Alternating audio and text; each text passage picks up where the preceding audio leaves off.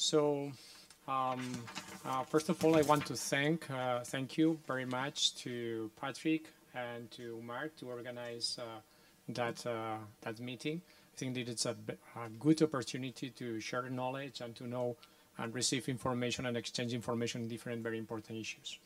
So my talk will be related to MEDEAS project, but also I will just give a short overview about openness, sharing, and reproducibility of models, because I think that it's important to give a framework of how MEDEAS was designed and what is the main outcomes that we pretend with MEDEAS. MEDEAS project, it's led by CSIC, Spanish Research Council. I'm the project coordinator, and we are a consortium, a team which is composed by 12 institutions. Between them, there are research institutions, energy agencies, enterprises, and NGO. So we are a very mixed consortium, but when we design the project, we pretend to get involved different stakeholders and areas of knowledge to give us insights and give information for constructing a new model. And that model will have two main aims. One is to be full open source and just user-based, and aims to use to focus on to build a community to have contributions for different users. And secondly, which is more, let's say, technical part, will be focused on societal impacts, climate impacts, and resources limitation for the energy transition in Europe. So, going more specific to the talk, I will just go a brief introduction about the current need for openness and reproducibility in energy models, and the openness in data and models. Then I will present shorter the MEDEAS project, because I'll try to make that in 20 minutes. So I'll give you the opportunity to ask precisely about particular things in the project, and then I will make some conclusions. So first, I would just bring your attention about one paper in Science a few months ago about the need of more openness in energy models and energy data availability. So, but I think that we need to add to that models be accessible. It's not enough to make the models transparent. We need also to consider that we need a tool, which is a model, that need to be very useful for policymakers and the stakeholders. So the model will be widely open, used, and tested. So transparency is one of the basic assumptions, but there is another assumption that which also I think that most part of the energy models just consider, that need to go beyond the energy field. And here in MEDEAS, we will focus on societal aspects, socioeconomic aspects, and environmental aspects. So there is a lot of initiatives. I will only bring attention of few of them. There is more of them. So I just pick up 3 of them. One is MEDEAS project. The other is the Open Power System Data, and then the Open Energy Modeling Framework that you have already heard about that initiative. And there is also the Open Modeling Platform too, that between others. So, going more in detail about what is MEDEAS, what is the project objectives. First, to develop a model tool based on system dynamics approach. We will use 3 models. We are using 3 models. First is the system dynamics approach that we are just using as a core model, and then we will compare that model with TIMES in Austria and LEAP in Bulgaria. Then we just focused and to filling the gap between the design of the model and the implementation of that model and policy issues. That will be the future work packages. We will start with that activity next year, as soon as the world model will be released publicly. Then about the transparency. transparency will have a big focus in MEDEAS. We will just pretend to achieve that transparency using open source language, which is Python. And second, including internet, massive open online courses, and having detailed manual of the model, and also have a user forum for just exchange information about the model, the different model versions and different model architecture.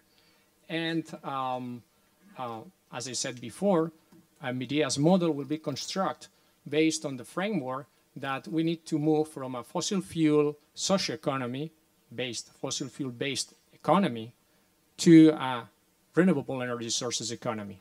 And we will look at that just because it's mandatory for the IPCC and the European Commission, but also we will just try to find if there are constraints in that pathways to the decarbonization to just explore that different issues that can appear in that transition to the renewable energy sources. We will just rely on some scenarios. So we will just take some key scenarios to see how that transition can be made without using the model.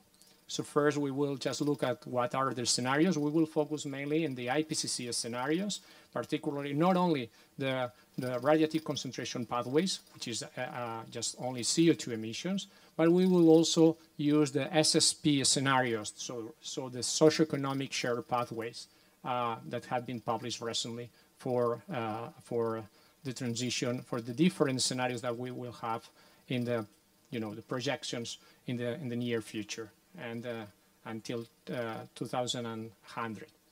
So we will divide the scenarios in MEDEAS in three main lines, evolution lines. One is business as usual. The other is the optimal transition, which means what is the best pathway, the best scenario that we can advise and follow to have a very good and smooth transition to renewable energy sources. And then there is a mid-level transition and on what can happen if we wait till 2000, instead of starting in 2020, starting in 2030, and see what happens in that case.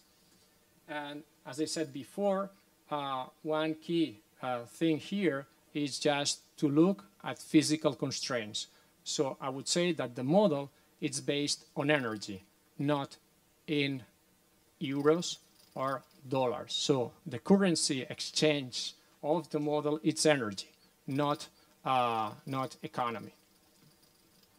So just a scheme here to show what is the evolution. In the x-axis is the time evolution, and the y-axis is the level of decarbonization of society. We are now in the business as usual. We assume in our scenario that we are now in the business as usual, and we will look what happens if we follow that business as usual. So if we will reach the objective that the set plan and the roadmap, it's just posing for the future. And then we will we are exploring the optimal transition and the mid-level transition in the future. And we will just have, and we will have already some just results that we can just discuss if you are interested in that, about what is the amount, for instance, of the renewable energy sources that should be implemented to reach the 2 degrees objective of the IPCC.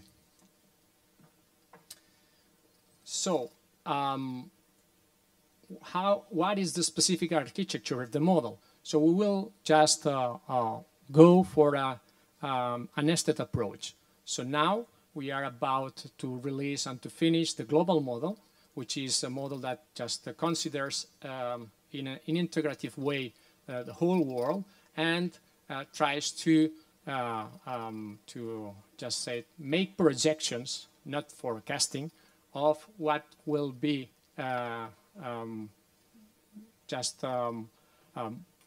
what will be the evolution of the system in the future regarding the different conditions of business as usual, mid-level, or optimal transition. And what we will use as a concept, as a baseline concept in that design of the model, is what is called energy return on energy investment. And we will just consider that, for instance, for the evolution of the fossil fuel net energy that can be obtained in the future, and if that has impacts on the necessary energy resources that we need to invest to shift from fossil fuel to renewable energy sources. And as I will say, I want to say that the Python version of the model will be released at the end or very beginning of next year. So you can download it and just use it just for free. You only just need to enter and register to the MEDEAS webpage, and you will just obtain the code in Python.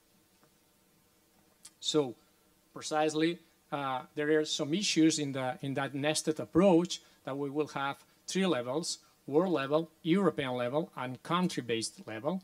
That country-based level, it's we will in the MEDEAS model we will focus on Austria and Bulgaria, because we will just use that 2 countries to compare with the 2 models that we already have in the project, TIMES and LEAP. And then we need to take into account allocation and reallocation in resources and in between economic sectors. We can explain that more in detail, but the model has different modules that I will explain, and that modules can just allow us to see how the economic structure change regarding the different evolutions of the model. So more precisely, what looks like the model now? There are 6 modules, and we make the model very modular, because one concern that we have is to use the model, it will be very easy to understand and to get proficiency on it. So what we are programming now in Python is just we will have one core model, which will be the energy model, the energy module, and then we will have coupled to that and interacting with that module, the other different modules. So you can start to play with only the energy module and then adding different modules to your model to learn how to just use the model. So as we care about the energy resources and the material resources and the impacts of renewable energy sources deployment, so we have 3 specific modules. One is land use, the other is materials, and the other is climate model. So we are designing a model that just constrains the evolution of the model regarding the constraints of materials, raw materials, and land uses. And also we have an economy module, a socioeconomy module that use what it's called World Input-Output Database, and on that input-output matrix, we have 35 economic sectors, and that will give us the economic behavior of the evolution of the model. And just the last module, but not less important, is the social indicator. So for each evolution of the model, you can obtain from the model some social indicators that gives you information about how that behavior or evolution of the model can impact the societal aspects. Just to look like what is the different interactions of the model, here you have the energy module with different sectors. The colors just are inputs from other modules, raw materials and land uses, so on. So the main outcomes of the MEDEAS and of the model, the MEDEAS model aims to be community-based. So our objective is to put online a tool that it's a core tool that users can modify and complement, like the open source codes like Linux and other operating systems. So here the experience is that because I am coming from earth science field, as soon as one code gets released and becomes open source in other scientific fields, it gets more and more users involved. Then the other thing is that the learning curve of the use of the model could be also taken into account just by the model modularity. So as I explained before, there's a core model, which be the energy model, but that model, as soon as you just learn how to use it and learn how are the different code and mathematical expressions on there, then you can just extend the model for the other modules. So then the model complexity can be reduced or increased by switching on off the different modules.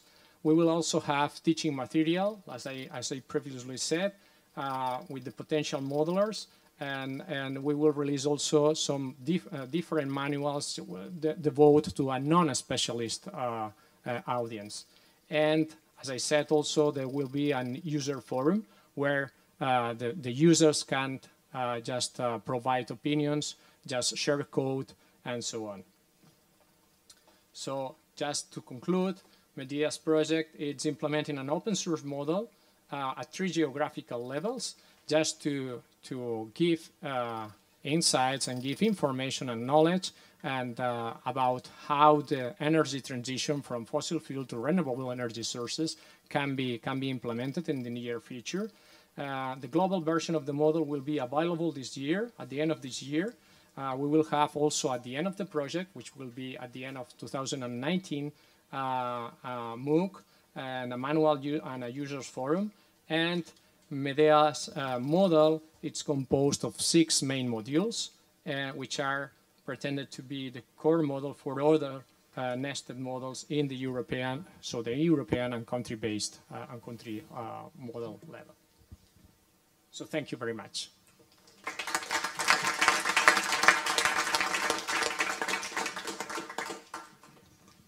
Okay, so many thanks.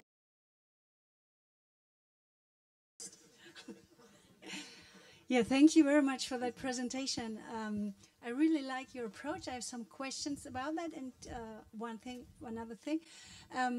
You showed the Open Energy Modeling Framework, which is Python-based. Did you use the libraries which are in EMF, or did you develop your own?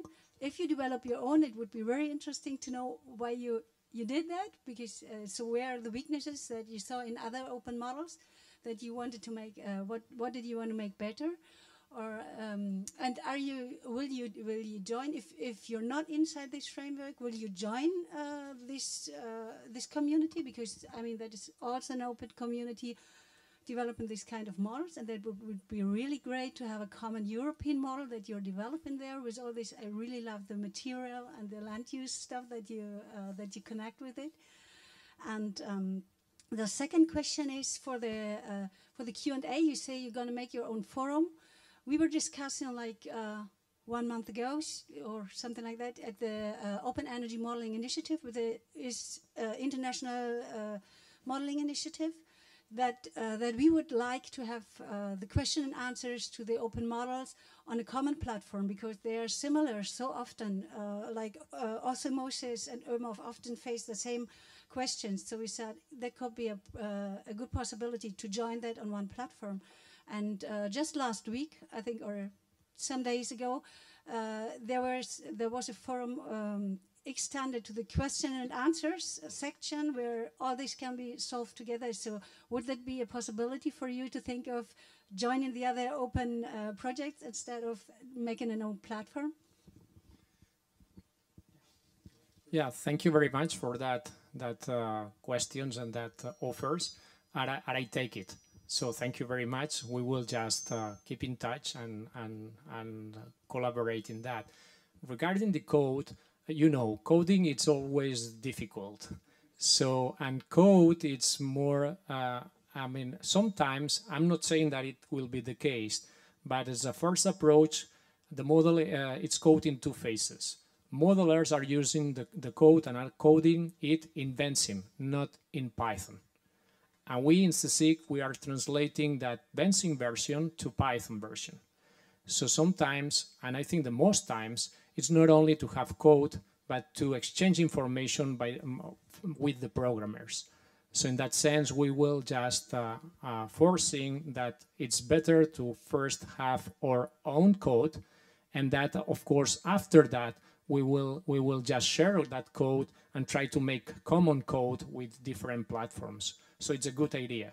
But as we design now, it's just a matter of communication. So modelers are now programming that in Benzim, and we have a postdoc that it's translating that to Python. So, but of course, we will look at and we are very interested to implement some sort of, EDO solvers or something like that that we are using and share knowledge about that, of course. And about the forum, it's one thing that it's written in the proposal. So we need to do that, because we just promise in the model that we will have that user forum. But again, we can exchange information, we can share efforts, and we can make some sort of, very a shared forum or something like that, because we haven't started to do that, because our main objective now is to release the model and the model in Python, and then we can do that. Added to that, we have also a database management system in the model. So we can, and that is another thing. So all the data that we use will be open data. So the user can download it just together with the model or independently to the model.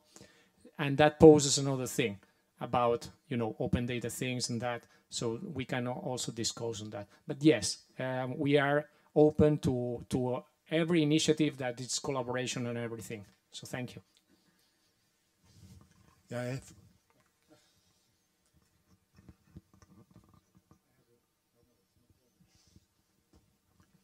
Now it's working. Thank you.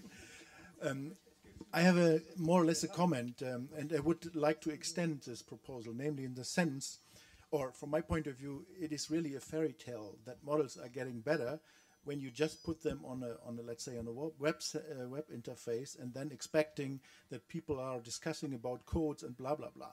So this is, in most of the cases, an issue which takes place in particular expert rounds who have the expertise to do that. When you talk about land use change, about a land use model or module, for example, then you need to have on board people from the land use arena, which can explain you, or who can explain you what kind of processes are relevant in this sector. And then you need to probably a computer scientist who translates it in the code. So this is a very, very particular specialist work we have to do. When it comes to comparison, I would really prefer much more to develop a kind of a protocol about input-output variables, so or target variables, you can also say, and then to perform a kind of an intercomparison amongst the models, just in order to figure out whether the output of the model, which of course all should support or will support the European policy making, that this output is then compared and evaluated in the sense that we have an idea how large the variance of the output could be. Because this is, I guess, the most important issue the Commission likes to know from us. If we have a variance of 100%, then of course you can state, okay, so what was the output of this exercise? Yeah. So, and if we have, let's say, as an output that the variance is around 5 or 10%, then of course we can say all the models or most of the models are pointing in the same direction. So this makes a difference, I guess, and therefore, but for this purpose, we really need a kind of a common agreement amongst the modeler groups, yeah, about a certain modeling protocol. And of course something more, but this could be a nice exercise from my point of view. Yeah, just I want to make a comment just following your line. I totally agree with you, but the thing is that we can, because we are facing now that in MEDEAS, previous to a standard of models, we need to have a standard of data and metadata. Because without data, we don't have models. And we need to have some sort of, data standards for modeling point of view, for modelers. Okay. Yeah, input. It's what you call input, because that input limitations will give us some constraints of what can be done in the modeling side. Yeah. So just one thing is, I think we have room for discussion on what to do next. So.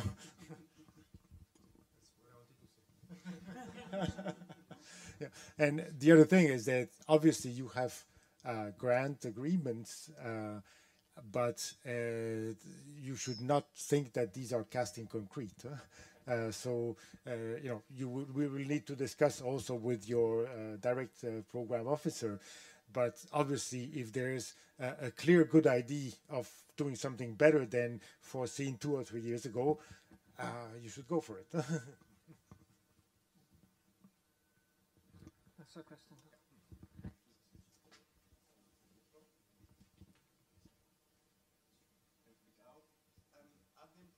Yeah, but it's better to use the microphone because of the sound recording.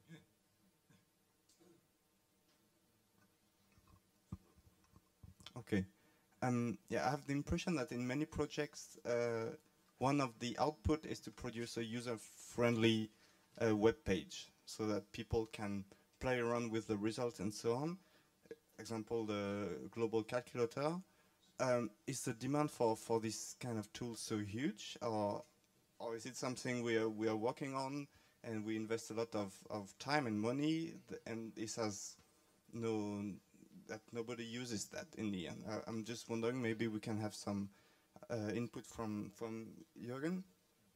And also on the on the MOOC, what kind of MOOC do you want to provide? What are the topics, and who would you like to reach? Yeah. Shall I answer directly? Give the word to Jürgen. Okay, so in terms of the global calculator, I can say that we have several 10,000 requests or accesses to the internet, to the website. So obviously the market is there, yeah. And this is also expressed by the huge amount of press responses the team received. So this is, and I mentioned it also on one of my slides. So the market is there, and of course, not only lay people are accessing these front ends, yeah. So also experts are doing it. So this is what we just found out from the user surveys. That's quite interesting. Yeah. Yeah. Further question is on the MOOC, right? Yeah, on the MOOC, it's planned is that the MOOC will just have 2 parts. One part of the importance of modeling the resource limitations in the energy transition, which should be part of the introduction, and then go more focus on the how to use and how to develop and what is the structure of the model and the model strengths and limitations. That will be the MOOC. I have another really short question about the openness, because this was one of the main topics of your presentation. Why did you decide to publish your model in the end of the project and don't follow some of the basic concept of open source, release often, release early? And what license do you plan to use? It's not released at the end of the project because the project lasts to 2019, and the model will be released. The global model will be released at the end of this year. Okay, but I totally understand of you your point. The point is here we have a trade-off between release it as soon as possible, but release it at with all the necessary checks and debugging process. So that is the fastest that we can. Okay. The license. The license, we are also just thinking on that. It will be open source, and but then we are just considering and we are analyzing that. So if you have suggestions, please, they are very welcome. Okay, so many thanks. I think if there are any further questions, perhaps they will be for further discussion. So let's give another ring of applause.